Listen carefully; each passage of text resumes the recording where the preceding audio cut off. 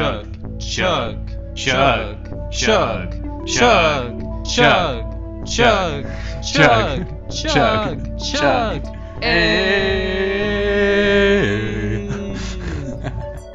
Welcome back to the Wizard Staff. I'm your host, Guy.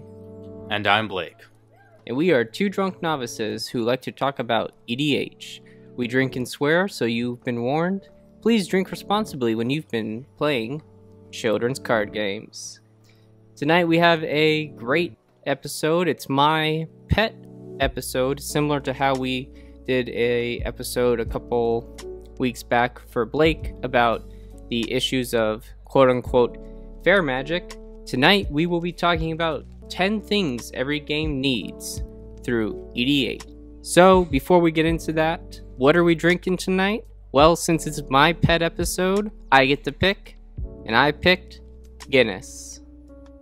Blake, have you ever had Guinness? I have actually. And what do you think? It's pretty good. Yeah. I don't know, like of all the generic, would you call Guinness generic? I feel like it's like a little like a step above generic. I think it is a little step above generic. You could definitely find it in almost any store, but it's not like if you go to a college party or any kind of like just social gathering, that's gonna be like a drink that's like always on hand, unlike like Bud Light or Coors Miller, or I don't even know what those kind of drinks are called. They're trash. Yeah, but this is actually pretty good. I would drink more than one of these, and I am. I'm already like 2 in, so we're in a good spot here. Excellent. It's just a drink that I've enjoyed. A lot of the people that I've kind of like come to know, like I'll say like, hey, try this, and they will, and then they say, oh wow, how can you drink this? This is awful.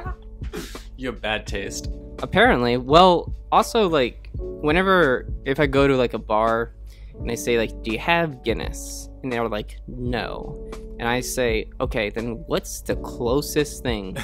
Most of the time they give me something that I really don't like. Like a lot of the times I've gotten this, like I went out with friends one time and they gave me this like chocolate stout, and I was like, okay, let me try it, and it was fucking awful.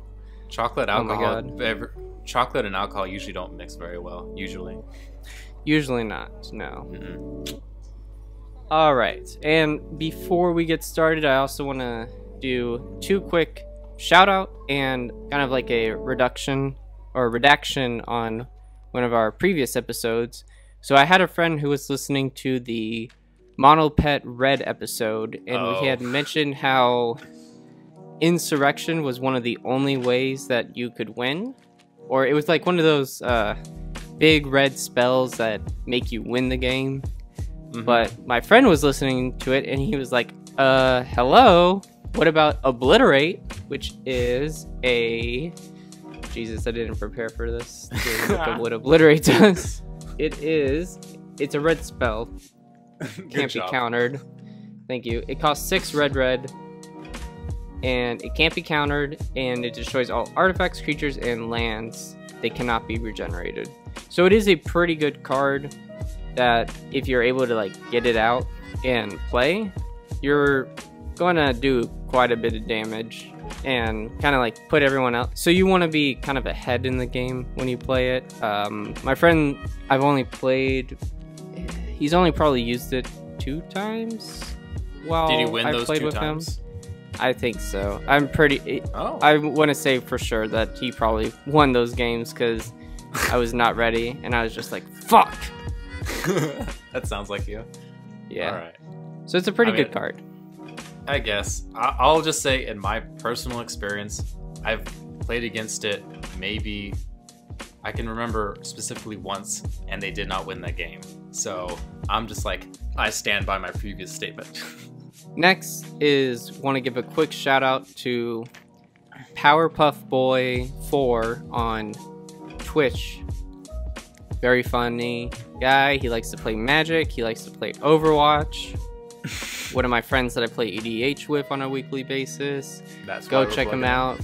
Yep, he said he'll plug us if we plug him.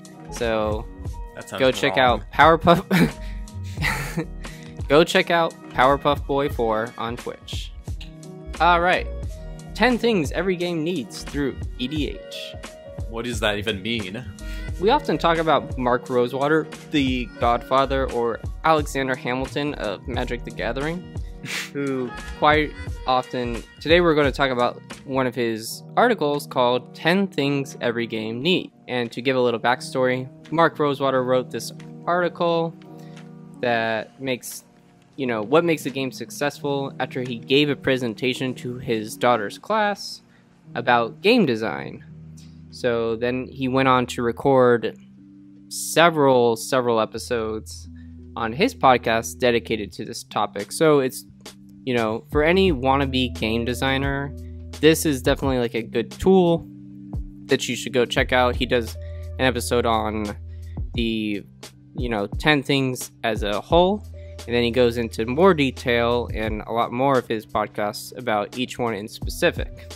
This is my passion episode to follow on Blake's episode about fair in Magic, because as a designer myself, fashion designer, but I am very intrigued about how things work and why they work the way that they do.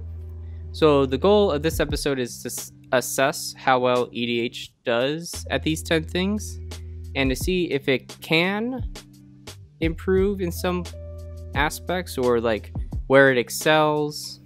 So it's also not meant to be an argument of why Commander might be the quote-unquote best format, because that's definitely up to debate and, ultimately what you want to do with Magic. Everybody already knows it is. All right, thank you, Blake. Though it certainly is our favorite though. But this is how Commander has taken the aspects of these, 10 commandments and how it's excelled with them. So I'm gonna go quickly into what are those 10 things. So number 1, a goal or goals. 2, rules. 3, interaction. 4, a catch-up feature. 5, inertia. 6, surprise. 7, strategy. 8, flavor. 9, a hook. And last but not least, 10, fun. And we'll get more into what each one of those means as we go through the episode.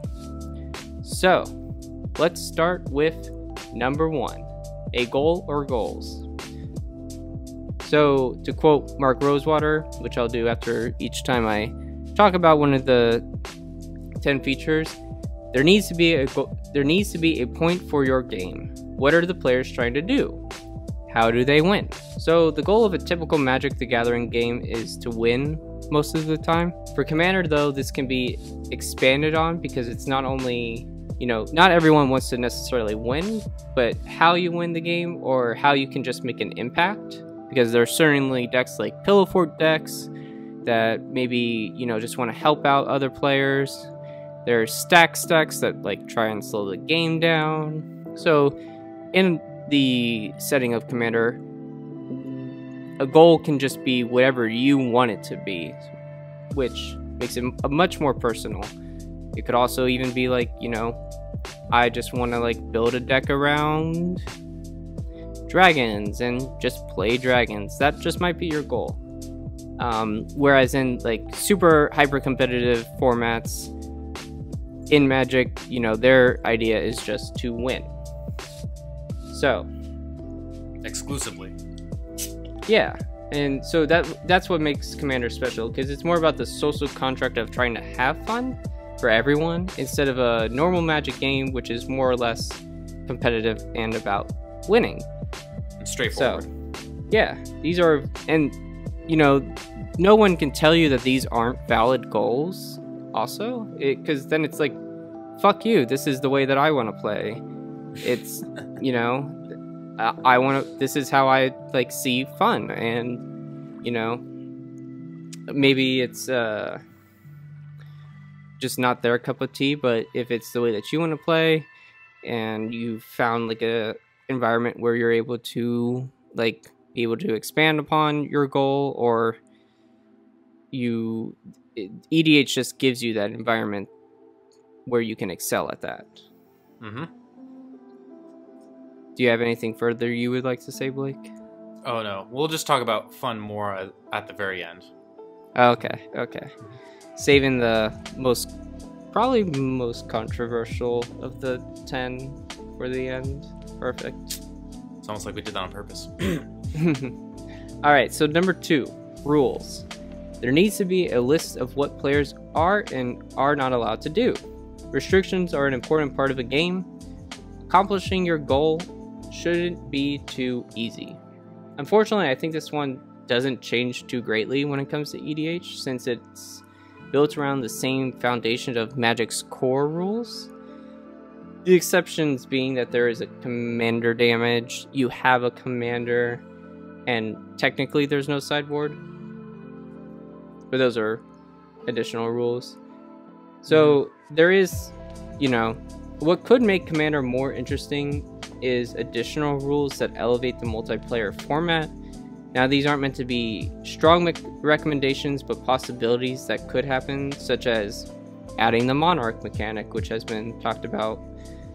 But this would just allow for you to expand upon in a much greater detail and length.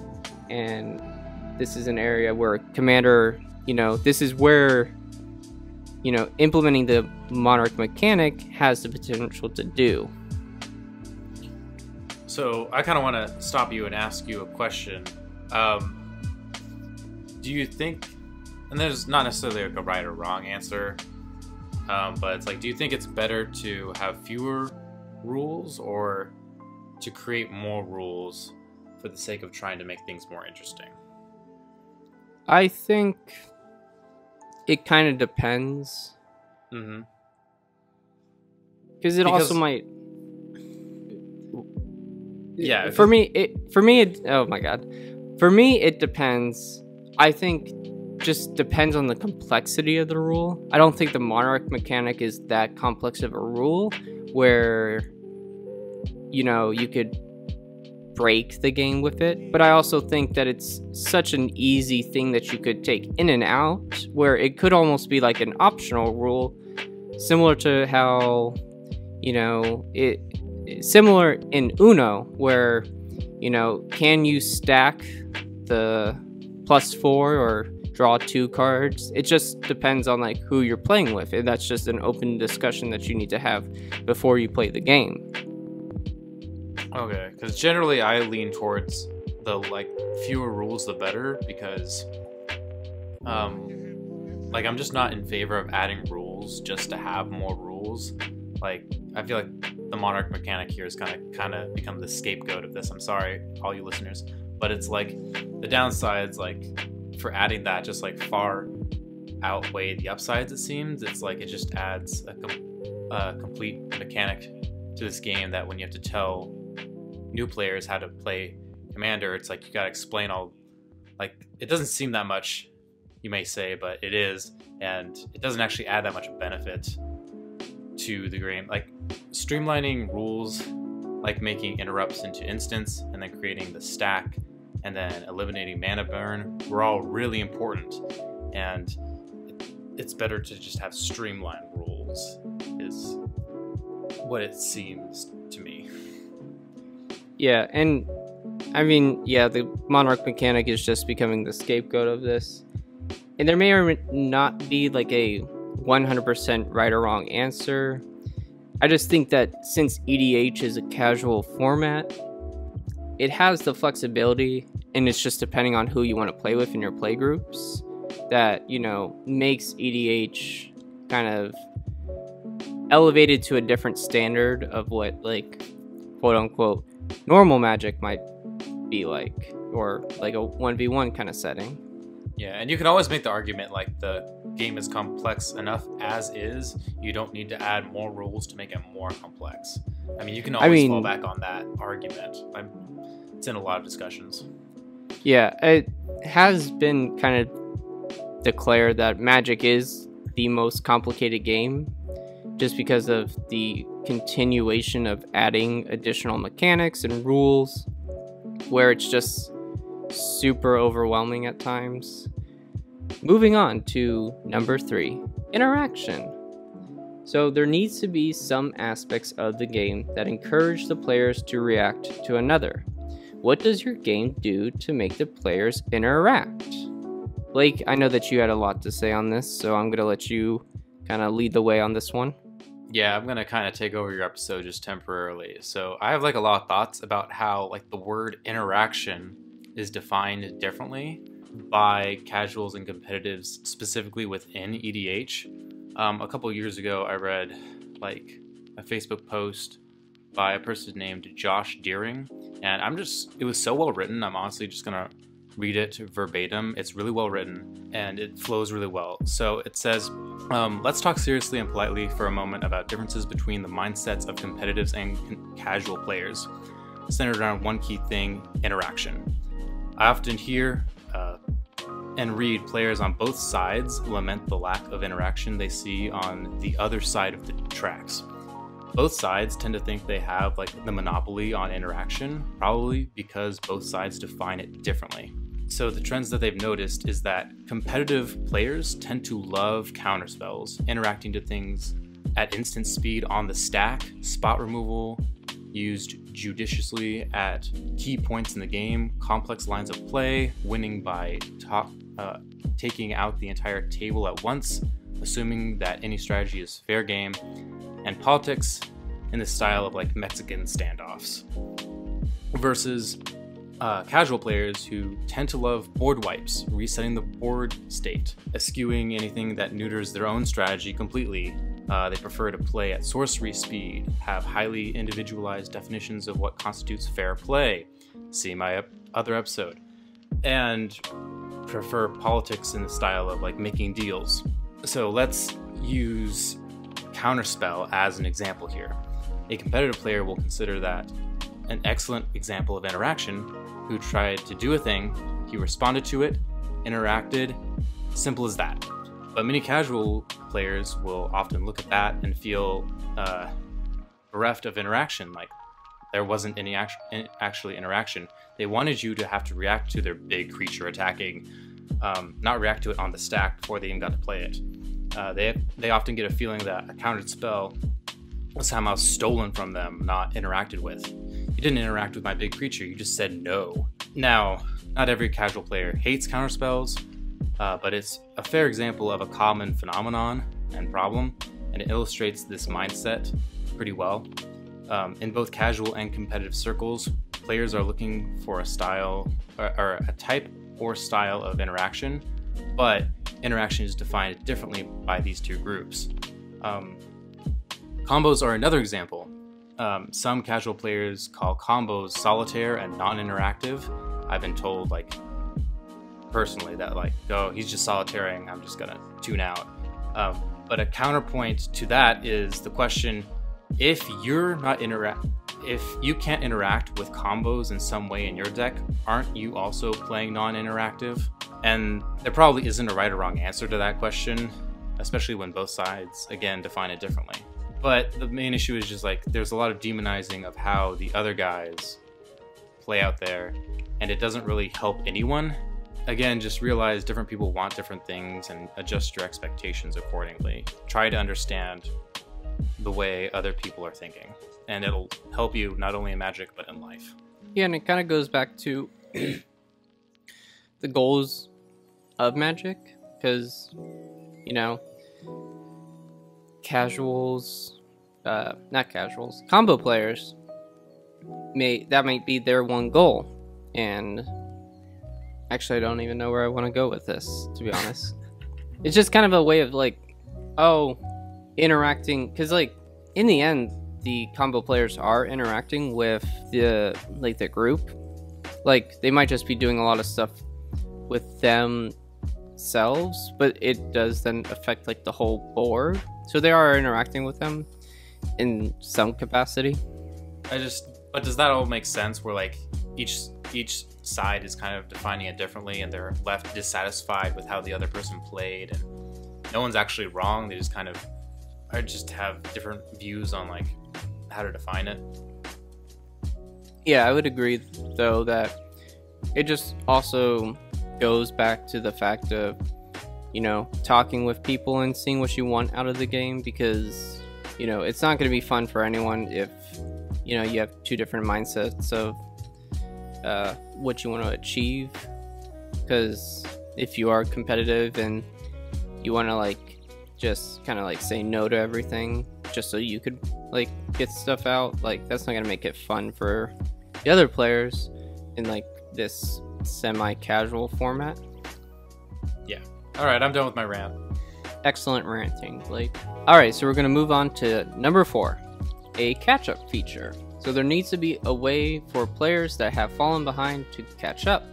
The game becomes frustrating if a player feels like he or she has no chance of winning.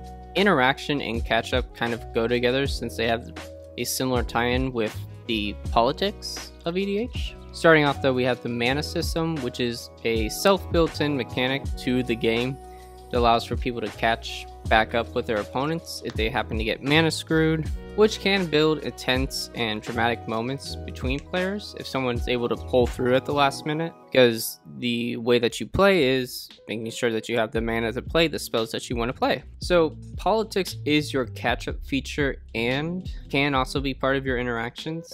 Politics are not an aspect in any other Magic the Gathering format, since you normally have just one opponent and you don't really go to your one opponent and say, hey, don't kill me next turn because I think I can take the other guy out. Wink, wink. They'd be like, fuck you. That's exactly why I'm killing you right now. Yeah, EDH is different in that if you're just behind, the other 3 or so players in the pod can just fight amongst themselves and waste resources. And then, like, you're just kind of keeping your head down. And, like, late game, you just shoot out ahead and win. That happens quite a lot, actually. I think we all have stories of that happening where you're just kind of like trying to suppress everybody who's like yourself and like maybe 1 or 2 other people, and like you all just waste energy trying to stop each other, and then the one person who's been behind like most of the game just like is like, okay, I'm gonna do my thing now, and just and wins. Yeah, one of I think my favorite stories is I was playing like a 5-player game and I was really far behind. And I was trying to have like everyone take pity on me, but then I was able to just get out like Smothering Tides, that I got a bunch of mana, and then I just was like bam bam bam, got out Platinum Angel, Avacyn, Armageddon, boom, catch up right there. All in one turn? Yeah. Oh, yeah, it seems pretty good. Before we move on to the next one, I just kind of want to make a quick side note. Like, due to the chance that there will be games where you get mana screwed, even if you have the right ratio of lands in your deck, and you will lose. It's inevitable. You just kind of got to accept it, lose with grace, because most games that won't happen. If you really feel bad about it, you can always just, because I can kind of understand the idea of like, all right, you're really not doing anything this game because you're getting hard like land screwed just out of pure chance, and you can always scoop at instant speed. Like if you feel like you're absolutely so far behind in catching up, like there's not even a chance to catch up, I'll understand if you scoop. Most people will. This is where I would like to make a side note and say that Armageddon isn't actually all that bad, because it kind of like resets the game. So everyone's in a very like similar position, you know? You just need to get to 4 lands. Yeah, you just need 4. You need 2 white and then 2 generic. Yeah. You did it. Unless, of course, if you have Avacyn. So, number 5, inertia. There needs to be something in your game that moves it along towards completion. You have to have something built into your game that makes sure it ends. Game length in EDH is an issue that, like, I think within the last year, a lot of people have started talking about. Some people want short games, and some people want long games. And it's difficult to tell when you start a game, you sit down and you play with people, how long everyone wants that game to be. I'd say almost like on average, what do you think, an hour? An hour is like an average EDH game? Yeah, an hour and a half. Because you can kind of say that game length somewhat correlates to power level. The higher the power level, the shorter the game will be, generally speaking. But like that doesn't always happen. There are exceptions. Also, like I believe it was Mark who said that Richard Garfield, one of the founding fathers of Magic, realized early on that the game needed to end one way or another, so he made the milling rule, where if your library is empty and you went to draw a card and you couldn't, then you'd automatically lose. And he said how that's a really important part of the game and how it works. It's like the game needs to end one way or another.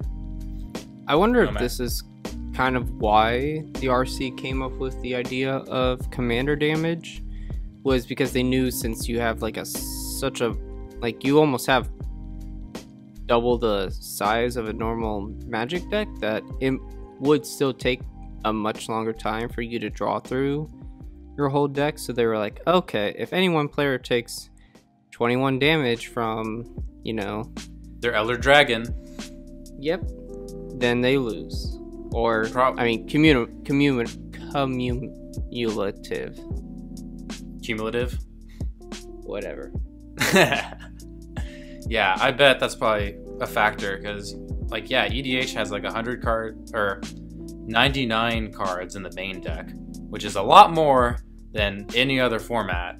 It just makes consistency a lot lower, like arguably just because of the number of cards and it's singleton. So the commander damage rule is another way of making sure the game ends quickly, although it's not always relevant most of the time, but that's a different discussion for a different time. Next, we have surprise. So there needs to be elements of your game that the players cannot predict. People enjoy being surprised. You have to make sure that your game has moments that are unexpected. So in normal Magic the Gathering, you have the surprise of what is your opponent playing. But in a competitive sense, I would argue that you could probably take a good guess what your opponent is playing, since they are playing to win, and you would run just the most optimized build of their archetype. Kind of very similar to how the Yu-Gi-Oh meta is set up, where if they're playing, I don't know, I use Blue Eyes White Dragon because that's the only one that I know. If they're playing Blue Eyes White, yeah. If they're playing Blue Eyes White Dragon, I know that they're gonna run 3 Blue Eyes alternative White Dragons. Like, it's just a given. Like, why would you not?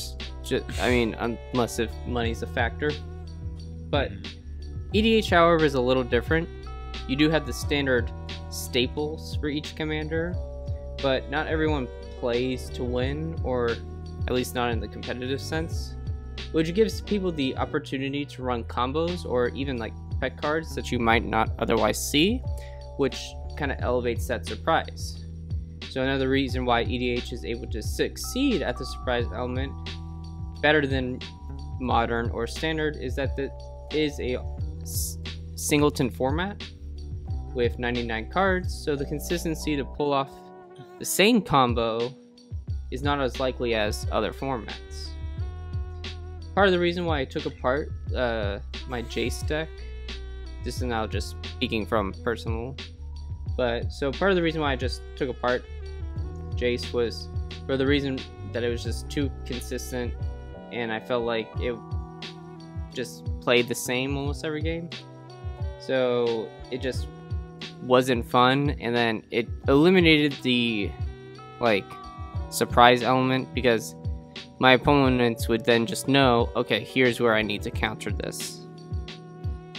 So for you, there wasn't really any surprise left in your Jace deck. You kind of knew what the lines of play to your win condition were, and you just did them too much where you kind of got bored with them. Yeah, and I like Jace enough where I kind of want it to be fun in that sense, and that's kind of why I've taken out a lot of these really strong cards that are in Jace, and that's why I'm just building one strict C EDH deck, which I know will be able to run very consistently, and I'll be able to play it in a very competitive manner. But with Jace, if I want to play it with friends, I want to be able to build it so it's a little different, or it's not as strong and just able to combo off as quickly as it used to. Okay. Well, the one thing I will add to this surprise category is that everyone has a different threshold of what they find to be like boringly consistent, where they know what will happen next with almost 100% certainty. I think because Dylan, who was on a previous episode, he gets bored with almost any like magic card or any deck pretty easily because he's just played for so long and he's just seen it all. But then there's also the complete opposite of players that I've met where it's like everything's brand new to them. Like they just love anything and everything. They never get tired of it. And also players looking at different formats, or even within the format that they primarily play, can be a bit harsh about, oh, like this deck just does the same thing all the time. And I personally have been like caught doing this, I think especially towards the beginning of this podcast, where I'm like a bit unnecessarily harsh about other formats like say Modern or Standard for their high levels of consistency and lack of surprise. But as I've been watching more, especially with commentary, it's like there's still a high degree of like surprise, like, oh, what are they going to do next? Do they have like their piece in hand that they're going to play to win the game this turn or not? And it is pretty suspenseful, especially with narration. So I just kind of want to admit, like, you know, I'm wrong sometimes, and I'm like, I think people can just be a bit harsh, like, oh, this is just, this format or this deck is just boringly consistent, like it doesn't surprise me, it's not even fun. Ugh. In the idea that fun in your goals in a different format, maybe that is just what you want to do, is like, you know, your goal is to win and your definition of fun is to win. So maybe that is kind of like the right place for you. But EDH kind of just opens up a lot more to surprise, because, you know, we also have often talked about like our pet cards, and these are cards that we just run for fun, and it's not like that's true. There's not really room for pet cards within those other formats. It's like it's so strict to your win con. Like there's not really room. Like there's like some creativity like in the sideboard, but like it's so constricted and it's more like focused. But I do think it is inherently less. Yeah, and I mean, I would maybe also even argue that like your sideboard's more of your just answer, kind of like you have these cards because it just depends on what your opponent's playing. I also thought of like, I think as I was writing this, I was also just thinking about how broken Hogak was in Modern at the time, where he was just able to like come out turn 2. It was like almost super consistent, where it was turn just 2 Hogak. What a surprise! Yeah, and so maybe I was just thinking of like that, but that may not be the case for like every single deck in Modern. Yeah, you don't want to generalize too much. Number 7, 8, and 9 we're going to kind of put together, so I'm going to read each one of them. Number 7 is strategy. There needs to be something in your game that allows players to get better over time. The reason people like playing games again is that they want to use knowledge from past games to do better in future games. 8. Flavor. Besides having mechanics, a game wants to have trapping. It wants to be about something. Sometimes this comes first and the game is built around it. Sometimes the mechanics come first and a flavor is found to match it. Either way, games are more fun if the elements of the game refer a story or environment or a theme. And number 9, a hook. If you want people to play your game, there has to be something about it that encourages people to want to try it. If you're selling your game, the hook is what you use to market it. So, connected these 3 because they revolve around the most important part of what I see to be EDH's mechanic, and that is your commander. So you have the hook, Magic's initial hook is that you are a wizard, or a planeswalker, who's traveling across the multiverse onto different planes and dueling other wizards by using magical resources called mana. Ooh. Now, if this already wasn't badass enough for you 30-year-olds out there, EDH's main selling point is that you get to use your favorite legendary creature as your commander, or your companion, and call upon them to lead your spells and creatures to victory. And how you want to play with your favorite legendary creature goes back to the strategy and hook. Yeah, like every person I will say every person I've taught EDH to has liked it. They either play like I taught them and they play to this day, or they had like enough going on in their life where they were like, wow, I really enjoy this, but I have enough going on in my life. I can't really afford to get invested in this time-wise or financially. But they always say that they enjoyed playing it. Right. Yeah. And then it's good at hooking people. Yes. One of the things I think at first, because I remember going to a game store like 2 or 3 years before I started playing EDH, and I went with my brother who was playing Magic at the time, and the game store owner tried to get me into it by introducing me with the, starter decks. Didn't really interest me all that much. I was just kind of like, okay. I mean, it seems cool. I like Yu-Gi-Oh more, but it's not that bad, I guess. Because I just thought oh, it's lame. Yu-Gi-Oh, so cool. You angsty teen. At that time, I think I was a freshman in college. Ooh. But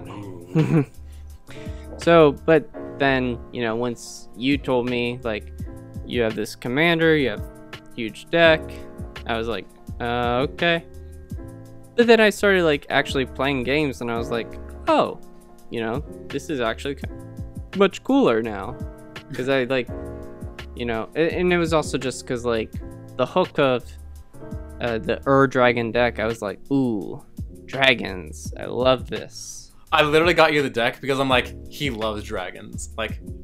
I'm gonna get him on this. I got him. And I feel like if you hadn't gotten me that, I probably would have not played Magic, because that was the initial hook for me. Yeah. Because now I don't even play with. I mean, I still play with dragons. Dragons are awesome, but it's not like all my cards now revolve around dragons. All right, next, strategy. So your whole deck is built around a strategy of how to use your commander. Whether you are playing Voltron, Infect, Mill, or Storm, you are looking for cards that best synergize with your commander's ability. Commanders open up strategies much more than any other format, since it's arguably commander is much more restrictive to how you can build around that strategy, being a singleton format. But at the same time, it opens up strategies that you might not see often as much, such as Infect or Voltron. Yeah, so when putting a card in your EDH deck, you should always ask how does this relate to my 99 main deck and my commander? Because I don't know, putting good stuff in your deck, you can do that, but you should probably put in a little bit more effort than that. Almost every commander you can look at and be like, there's a strategy to this. If I play it enough, I can even fine-tune it. Yeah, when looking at the cards and thinking about oh, does this relate to my strategy? Not to contradict what we've said earlier, but because you can still put in cards that make your deck more unique to you. But since your deck is so large, you have that room and flexibility to have maybe 75% of it is meant to be the optimal cards, and then you have the 25% that's what you want to do, or cards that are just fun for you. Yeah, you can do that if you want. There's not really a right or wrong answer. No, and I mean, that's just what I'm gonna say this entire episode. There's not a right or wrong answer. Yeah, not to like. Just gonna remain a neutral motherfucker over here. Right. Not, and that just kind of saves our asses now. And now for flavor. So Vorthos is a deck type that is built around the commander's identity, and not color identity, but as a character in the Magic the Gathering universe. Since legendary creatures are meant to be specific characters, the whole game is meant to like tell a story, but legendary creatures are meant to be like kind of like the main characters. Vorthos allows for players to use cards that they might not play otherwise. So I could play with a super high-powered Jace deck, and maybe I don't want to run every single variant of Jace because maybe only 2 or 3 of them are good in EDH, arguably. Now that I've, decided, oh, this is going to be more fun, maybe I do want to run like every single version of Jace to just put into there. So you could run Jace the Mind Sculptor, you can run Jace Cunning Castaway, just because that fits into the flavor of the deck of Jace. Same with Avacyn. I may not run Avacyn's Mask because it's also not that great of a card, but if I really just wanted to build a deck around the fact that it's Avacyn, why not? Yeah, and there's actually a lot of ways you can like incorporate flavor. There's like mechanics, like you can incorporate it through mechanics like storm, flying, flashback, etc. There's permanent types like super friends, enchantments, artifacts, lands matter. There's archetypes like aristocrats, wheels, tribal. And then there's like what you said, Vorthos, which is all things relating to that set or like specific commander lore. And then there's just like some really weird obscure flavor things like women looking left and like chair tribal and weird shit like that. Like there's a lot of ways in which you can incorporate flavor. Like what kind of basics you run, like whether they're full art, unstable, or Zendikar, or just like Guru, or there's like lots of ways to incorporate flavor through like your art choice as well. Like there's just so many ways you can choose flavor, and there's no one right answer. Yeah, and between strategy and flavor, you can almost go kind of like half and half, especially if you're just, like I said, you could maybe run 75% optimal, 25% casual, and 25% of those casual cards are cards that are meant to be like flavor added, meant for, I just really like chairs or women looking out windows. Very obscure things that, it may not always come up, but when it does, it just adds to the element of surprise. It's all coming together now. It's all coming together. Alright, now we move on to the final category, fun.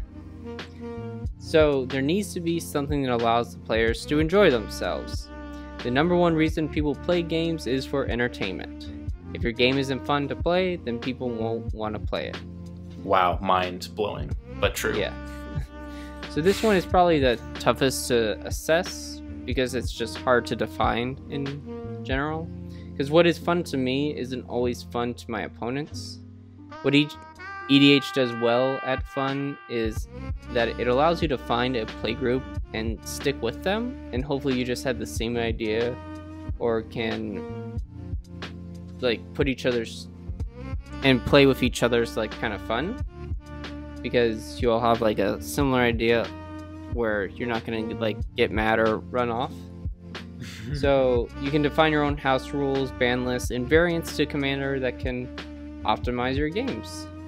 So just going back to the first point of goals, Commander allows you to build like this variety of playstyles and deck types that are just custom to you and what you deem to be fun.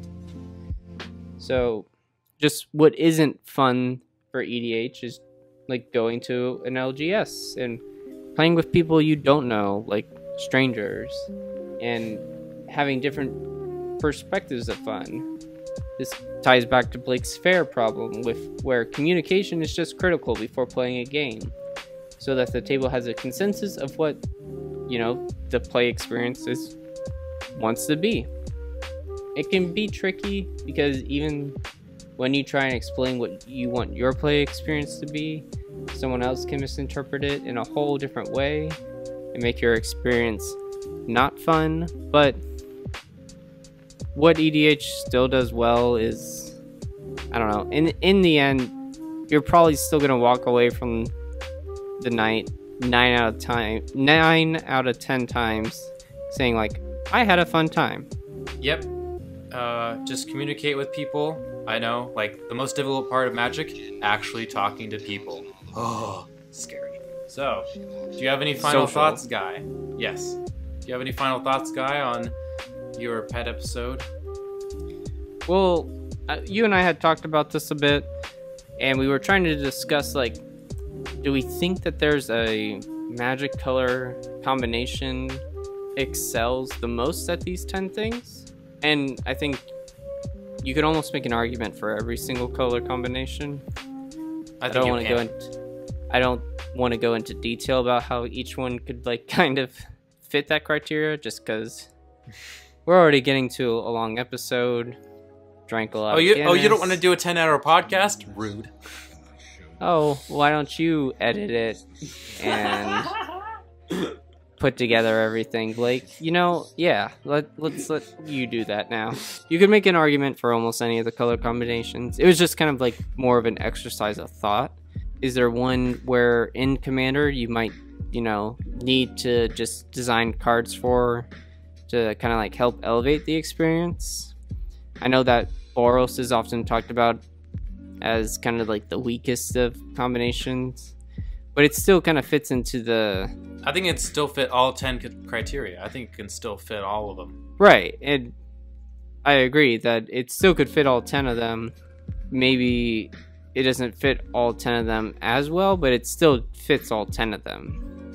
Yeah, like every single color identity. Mm-hmm. Yeah. I don't have anything else to say. Blake, do you? Nope. Excellent. I'm going to chug this last bit of beer. That's what I'm going to do. All right. Well, thank you very much for listening. Please go check out our Twitter, WizardStaff101 at WizardStaff101. We got our email, thewizardstaff101@gmail.com. I recently started trying to make an Instagram where I just post a bunch of memes. I haven't done too much with it yet. I've been trying to take it a little slowly, but go follow us there. Feel free to reach out to us on any of these platforms. We'd love to hear from you. Ooh, I just thought of something. You can let us know who has the sexier voice. I don't need to know that, but if you really want to tell us, sure, why not? Thank you very much for listening. We hope you have a great night. Peace.